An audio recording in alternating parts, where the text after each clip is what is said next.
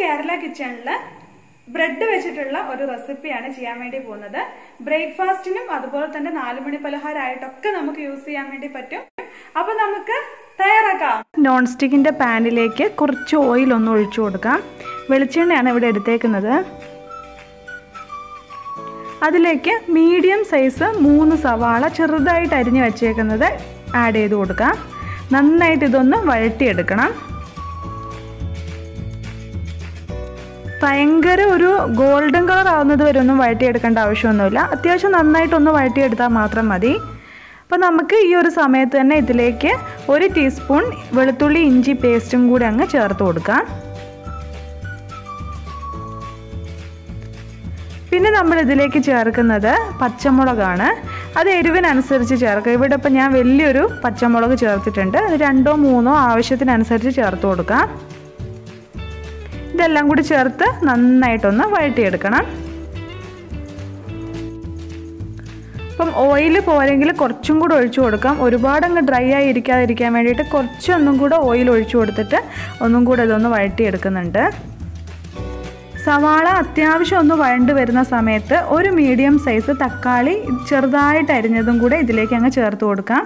ചെറിയൊരു പുളി കിട്ടാൻ വേണ്ടിയിട്ടാണ് നമ്മൾ ഇതിൻ്റെ അകത്തേക്ക് തക്കാളി ചേർത്ത് കൊടുക്കുന്നത്. ഇപ്പം നമ്മൾ ചേർത്തതെല്ലാം നന്നായിട്ട് വഴണ്ട് വന്നിട്ടുണ്ട്. ഇനി ഇതിലേക്ക് 1 ടീസ്പൂൺ അളവിൽ മുളക് പൊടിയും 1.5 ടീസ്പൂൺ അളവിൽ മല്ലിപ്പൊടിയും കൂടി ചേർത്ത് കൊടുക്കണം. ഇത് രണ്ടും ചേർത്തതിന് ശേഷം നന്നായിട്ടൊന്നും കൂടി ഒന്ന് വഴറ്റി എടുക്കണം. നമ്മുടെ ആ ഒരു ചേർത്തേക്കുന്ന മസാലയുടെ ആ ഒരു കുത്തൽ മണം മാറുന്നത് വരെ ഒന്ന് വഴറ്റിയെടുത്താൽ മാത്രം മതി. അപ്പം നമ്മളിതിലേക്ക് ചേർത്ത് കൊടുത്തേക്കുന്ന മുളക് പൊടിയും മല്ലിപ്പൊടിയൊക്കെ നന്നായിട്ട് മൂത്ത് വന്നിട്ടുണ്ട്. ഇനി ഇതിലേക്ക് കുറച്ച് മഞ്ഞൾപ്പൊടി ചേർത്ത് കൊടുത്തിട്ടുണ്ട്. ഇനി നമുക്ക് ചെറുതായിട്ട് അരിഞ്ഞ് വെച്ചേക്കുന്ന ക്യാരറ്റ് ഇതിലേക്ക് ചേർത്ത് കൊടുക്കാം. ഒരു അത്യാവശ്യം വലുപ്പമുള്ളൊരു ക്യാരറ്റാണ് ചേർത്തേക്കുന്നത്. ചെറുതായിട്ട് അരിഞ്ഞിട്ട് വേണം ചേർക്കാൻ വേണ്ടിയിട്ട്. ഒരുപാട് ക്യാരറ്റ് വേവാൻ പാടില്ല, അതുകൊണ്ടാണ് ലാസ്റ്റ് ടൈമിൽ ചേർക്കുന്നത്. ഇനി നമുക്കിതിലേക്ക് മീഡിയം സൈസ് വലുപ്പമുള്ള ഒരു ക്യാപ്സിക്കം കൂടി ചേർത്ത് കൊടുക്കാം. പിന്നെ കുറച്ച് മല്ലിയിലയും കൂടെ ഇതിലേക്ക് ചേർത്ത് കൊടുത്തിട്ടുണ്ട്. അങ്ങനെ നമ്മൾ അത്യാവശ്യം എല്ലാ സാധനങ്ങളും ഇതിലേക്ക് ചേർത്ത് കൊടുത്തിട്ടുണ്ട്. ഇനി നമുക്കിതിൻ്റെ അകത്തേക്ക് ഒരു 1/2 ടീസ്പൂൺ അളവിൽ ഗരം മസാലയും കൂടി ചേർത്ത് കൊടുക്കണം. അപ്പോൾ ഫ്ലെയിം ഓഫ് ആക്കുന്നതിന് മുമ്പായിട്ട് വേണം ഈ ഒരു ഗരം മസാല ചേർത്ത് കൊടുക്കാൻ വേണ്ടിയിട്ട്. ആവശ്യത്തിനുള്ള ഉപ്പും കൂടി ചേർത്ത് എല്ലാം കൂടെ ഒന്ന് മിക്സ് ചെയ്തിട്ട് നമുക്ക് ഫ്ലെയിം അങ്ങ് ഓഫ് ചെയ്ത് കൊടുക്കാം. അപ്പം നമ്മളിപ്പോൾ ഇവിടെ തയ്യാറാക്കിയേക്കുന്നത് ഫില്ലിംഗ് ആണ്. ഫില്ലിംഗ് എന്ന് പറയുന്നത് പെർഫെക്റ്റ് ഫില്ലിംഗ് ആട്ടോ, നല്ല ടേസ്റ്റാണ്. അപ്പോൾ നമുക്ക് ഫ്ലെയിം ഓഫ് ചെയ്തിട്ട് ബാക്കിയുള്ള കാര്യങ്ങളൊക്കെ ചെയ്യാം. ഇനി നമുക്ക് ഒരു 6 മുട്ട ഒന്ന് അടിച്ചെടുക്കണം. സാധാരണ നമ്മൾ പൊരിക്കാൻ വേണ്ടിയിട്ടൊക്കെ സ്പൂൺ വെച്ചിട്ട് അടിക്കില്ലേ, അതുപോലെ ഒന്ന് അടിച്ചെടുക്കണം. അതിന് വേണ്ടിയിട്ട് ഇവിടെ ഒരു 6 മുട്ട എടുത്തിട്ടുണ്ട്. അതിലേക്ക് ആവശ്യത്തിനുള്ള ഉപ്പും 1/2 കപ്പ് പാലും കൂടെ ഒഴിച്ചു കൊടുക്കാം.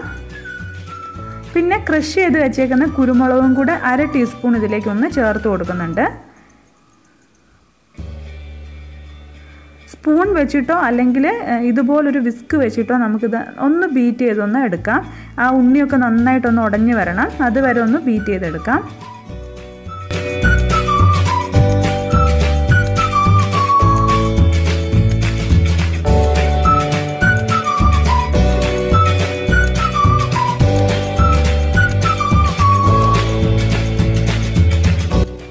അപ്പം നമ്മൾ എഗ്ഗ് നന്നായിട്ട് ഇവിടെ ബീറ്റ് ചെയ്തെടുത്തിട്ടുണ്ട്.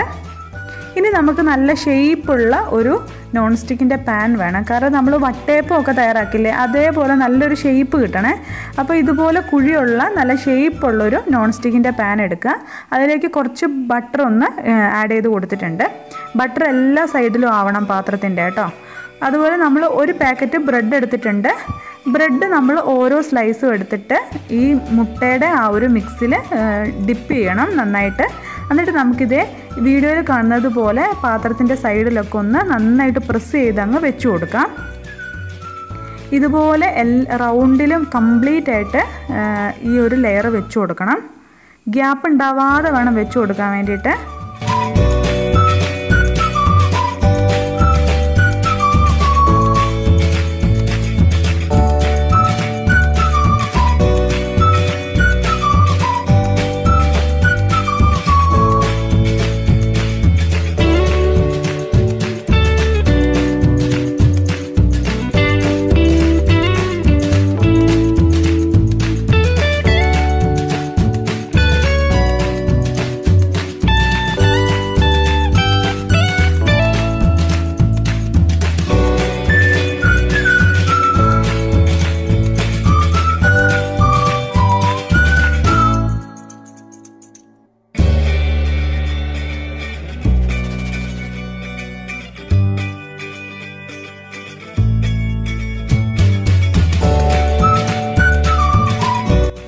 ഗ്യാപ്പുള്ള ഭാഗങ്ങളൊക്കെ മാക്സിമം ഫില്ല് ചെയ്തിട്ടെടുക്കണം,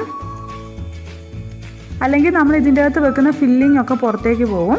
ഇനി നമ്മൾ നേരത്തെ തയ്യാറാക്കി വെച്ചേക്കുന്ന ആ ഫില്ലിങ് കംപ്ലീറ്റ് ആയിട്ട് ഇതിൻ്റെ മുകളിലേക്ക് അങ്ങ് ഇട്ട് കൊടുക്കാം. അപ്പം നമ്മൾ കംപ്ലീറ്റ് ഫില്ലിങ്ങും ഇതിൻ്റെ അകത്തേക്ക് ഇട്ട് കൊടുത്തിട്ടുണ്ട്. ഇനി നമുക്ക് ഓരോ സ്ലൈസ് ബ്രെഡും കൂടെ മുട്ട അടിച്ചതിൻ്റെ അകത്ത് മുക്കിയിട്ട് ഇതുപോലെ മുകളിൽ വെച്ച് കൊടുക്കണം. ഗ്യാപ്പില്ലാതെ വേണം ഇതും വെച്ച് കൊടുക്കാൻ വേണ്ടിയിട്ട്.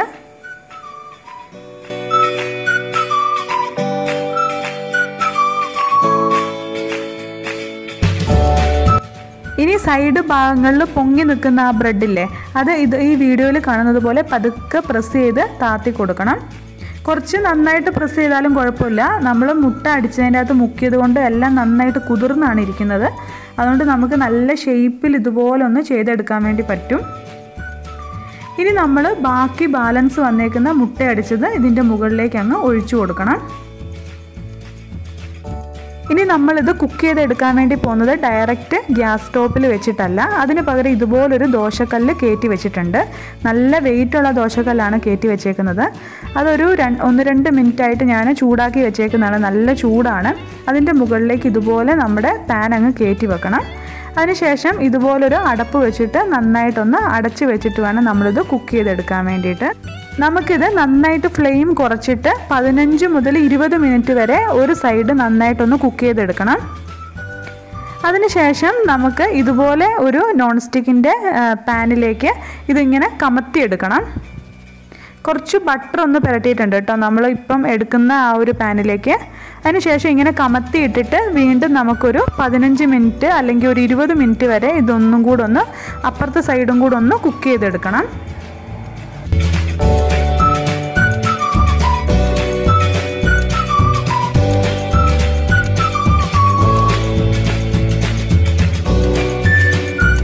നമ്മൾ ഈ ബ്രെഡ് വെച്ചിട്ട് പുറത്ത് കൊടുത്തേക്കുന്ന ആ ഒരു കോട്ടിംഗ് എന്ന് പറയുന്നത് നല്ല ക്രിസ്പിയാണ്. അതുപോലെ നമ്മുടെ അകത്തത്തെ ഫില്ലിങ്ങിനാണെങ്കിൽ നല്ല ടേസ്റ്റുമാണ്. അപ്പോൾ രണ്ടും കൂടെ ഒരുപോലെ നല്ല പുറം ക്രിസ്പിയും അകത്തെ ഫില്ലിങ് നല്ല ടേസ്റ്റി ആയിട്ട് വരുന്ന സമയത്ത് ഈ ഒരു സ്നാക്സ് എന്ന് പറയുന്നത് നല്ല ടേസ്റ്റാണ്. ഇപ്പം ഞാനിത് വെജിറ്റബിൾസ് ഒക്കെ വെച്ചിട്ടാണ് നമ്മുടെ അകത്തെ ഫില്ലിങ് തയ്യാറാക്കിയത്. അതിന് പകരം ഇത് ചിക്കൻ വെച്ചിട്ടൊക്കെ നമുക്ക് തയ്യാറാക്കാം. നല്ല ടേസ്റ്റാണ്. ചൂടാറിയാലും കുഴപ്പമൊന്നുമില്ല, നല്ല ചൂടോടെ കഴിച്ചാലും നല്ല ടേസ്റ്റാണ്. ശരിക്കും നമ്മൾ വട്ടയപ്പത്തിൻ്റെ ഒക്കെ ആ ഒരു വെയിറ്റും കാര്യങ്ങളും അത്രയും വലിപ്പമൊക്കെ വരുന്നുണ്ട്. അപ്പം നമുക്കിത് ബ്രേക്ക്ഫാസ്റ്റ് ആയിട്ട് ഉപയോഗിക്കാം, അല്ലെങ്കിൽ 4 മണി പലഹാരമായിട്ട് ഉപയോഗിക്കാം. അപ്പോൾ എല്ലാവരും വീട്ടിലിത് ട്രൈ ചെയ്ത് നോക്കുക. എല്ലാവർക്കും വളരെയധികം ഇഷ്ടപ്പെടും എന്നുള്ള കാര്യം ഉറപ്പാണ്. ട്രൈ ചെയ്തതിന് ശേഷം നിങ്ങളുടെ അഭിപ്രായങ്ങളൊക്കെ എനിക്ക് കമൻറ്റായിട്ട് അറിയിക്കാൻ വേണ്ടിയിട്ടും കേരള കിച്ചൻ എന്ന് പറഞ്ഞ ഈ ഒരു യൂട്യൂബ് ചാനൽ ഇതുവരെ സബ്സ്ക്രൈബ് ചെയ്യാത്തവരുണ്ടെങ്കിൽ സബ്സ്ക്രൈബ് ചെയ്യാനും ഷെയർ ചെയ്യാനും ഒന്നും മറക്കല്ല കേട്ടോ. അപ്പം അടുത്ത ദിവസം നല്ലൊരു അടിപൊളി വീഡിയോയുമായി നമുക്ക് വീണ്ടും കാണാം. അതുവരേക്കും ബൈ ബൈ.